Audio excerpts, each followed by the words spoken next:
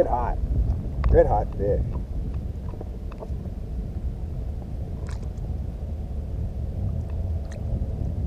Making some hot runs, man.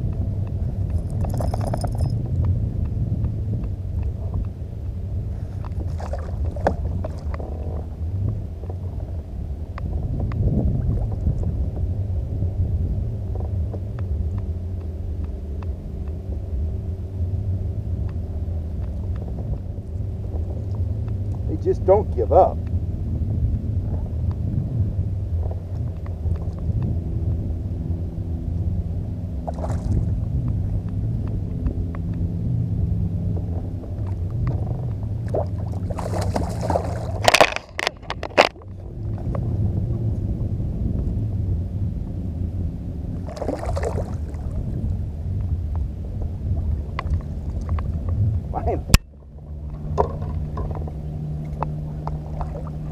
What a battle. What a battle. Another fish on that Arctic fox fly. Yeah, that's a chunky rainbow. Another awesome Elminor rainbow. Another studly fish. Very heavy, beautiful. Just chrome bright. Nice square tail. It's a beauty. Middle of the day, a little bit of chop on the water. That fish was 6 feet deep, and once again, smack that blue and white Arctic fox fly. That's gotten hit several times today. I've got 2 fish on it, and each fish I get seems to be a little bit bigger, so we'll keep on trolling that for sure. Howdy folks, Kellogg here. As you can see from that clip, trolling flies are super effective. If you've been reading my work in the Fish Sniffer or watching my videos here on YouTube, you know over the past year, I've spent more and more time trolling Arctic fox flies and flies from other manufacturers as well.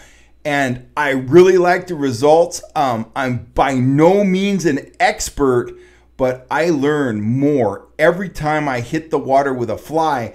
And I'm starting to get a lot of questions, emails. I've even gotten some phone calls asking me about trolling flies. Heck, I even had the Fish Sniffer publisher, Paul Nealand, who's been trolling for trout, and he's an excellent troller. He's been trolling for trout for a long time, and he called me up the other day and gave me a grilling about how I troll flies, when I use flies, all that kind of stuff. So I thought we'd take time today to go over pretty much everything I know about fly trolling, how I store them, how I rig them, how I run them, all that kind of stuff. So let's jump in.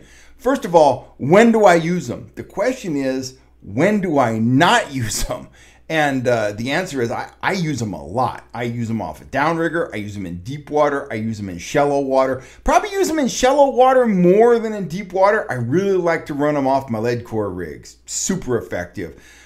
Trolling speeds, you could definitely up the speed by manipulating your rigging.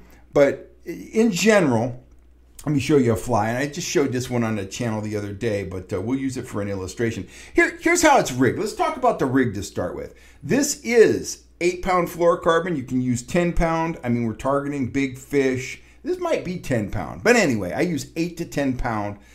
That little cup you see there, right over my face, that is a action disc, or as I call them, a wiggle disc, and that's the small size. That's what gives the fly the action. Now right here, right on the nose of the fly, that's a bobber stop, and I can slide that up the line if I want to. Whoa, my wiggle disc got away from me. If I want that wiggle disc to sit not right against the nose of the fly, if I want it to be a little distance away from the fly, I can do that. So, and that bobber stop is important. When I'm trolling slow, I don't want that to shoot down the line again.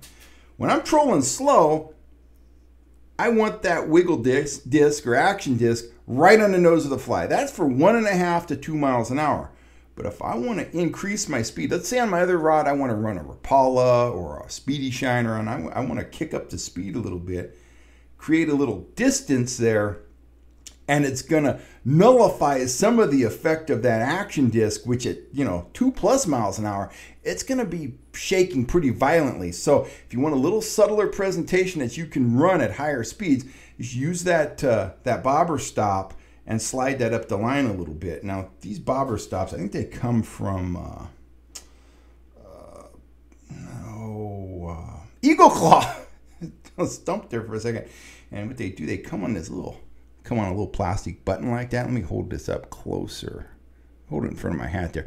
As you can see there, beyond the end of those 2 red bobber stops, there's a little hole in the wire there.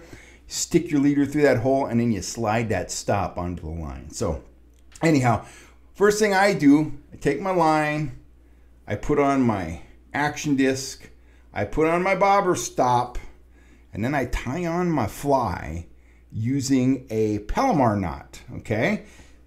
Make my leader about 48 inches long, okay? I tip the leader either with a overhand loop knot, or in this case, I have a little tiny, I don't know if you can see it there, a little tiny ball bearing swivel. Of course, this bigger trolling swivel is on the end of my line, so I snap it on there. So in this case, I've got the fly, the bobber stop, the wiggle disc, 48 inches of material, ending in a high quality barrel swivel. So that's my basic rigging, 8 to 10 pound fluorocarbon line. So it's pretty simple. Now, when I get ready to go fishing, I don't necessarily want to rig those on the boat. Maybe I want to change colors, maybe, who knows? I want to change stuff. So what I do is I get most of the colors of flies that I think, drop something there, that I think I'm going to use. And I've just got this piece of closed cell foam. And what I've done, I've pre-rigged them. You see the little discs back there. That's where the discs and barrel swivels are.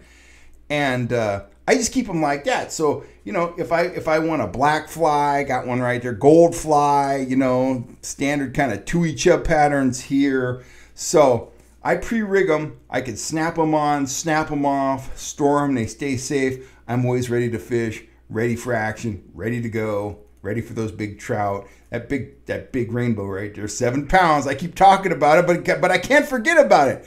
That came on an Arctic Fox black and white fly last October at Lake Elsinore, trolled just under the surface. So let's finish up at least with the Arctic Fox flies by talking a little bit about color. Now, just like anything else, I prefer to start off matching what the fish might be biting on. And if I'm at Folsom, Shasta, Lake Elsinore, I want something that looks like a bait fish.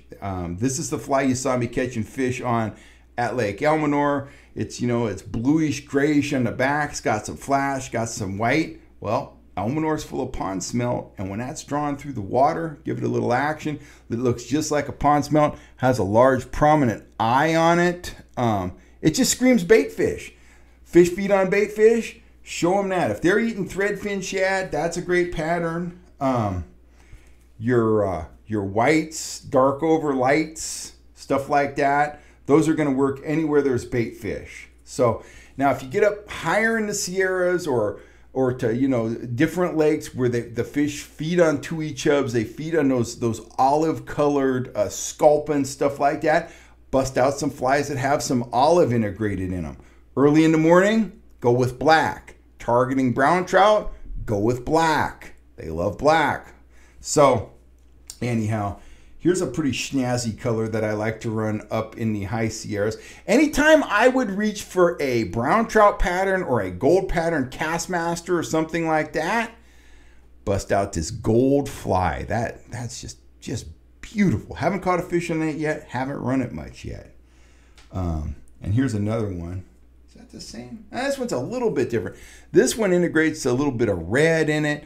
And see that big trout up there, up above me on the wall? That one has a Mickey fin colored Arctic Fox fly pinned in its jaw. So anyway, start off with the bait fish stuff, then get bright. That's when you want to go bright. Heck, they even make those Arctic Fox flies.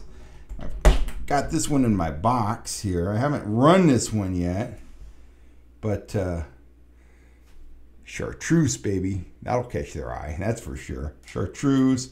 Another one I really love. This one got kind of beat up. I was fishing this one at Davis. I caught 4 fish in a row on this rainbow trout pattern one. So anyway, get some different colors. They're pretty durable. They will take some wear and tear, but they will get beat up, chewed up a little bit when you're catching fish, but what the heck, you're catching fish. So those are my Arctic fox flies. That's a pretty big pattern. I'm looking for big fish most of the time when I'm pulling these. Now, let's say you're out, the big stuff isn't working, okay? You're up in the high Sierras. You don't want to bomb them with a 3-inch fly. You want to downsize. Can you still troll a fly? Absolutely. So, and there's a couple of different things I run. One is your standard, regular old woolly booger. I run that the same way with the action disc, but when I'm using a small fly like this, I'll use that bobber stop. I'll give myself a couple inches just to moderate the action a little bit. You don't want to dominate a fly like this with that action disc right on its nose. So anyway, woolly booger, great pattern. It's a little bit smaller, a little bit subtler, very buggy looking. And I'll drop down my speed when I'm pulling something like this too. I'll hit that 1 mile an hour to 1.5 with it rather than the 1.5 to 2. So just slow down a little bit. This is an excellent choice if your second rod is armed with a threaded worm. Finally, and this is a fly. I've caught a bunch of fish on these, and these are just fun to fish. This is a woolly booger from Max Lure, but it's unique. Look at there. It has a smile blade on it. And that blade, it will turn nicely at less than 1 mile an hour. Now, when I'm running the smile blade flies, I don't use the wiggle disc. I mean, I got all kinds of flash and vibration up here. So they come in all colors. That is a rust-colored pattern there. Here's a great one for Lake Davis.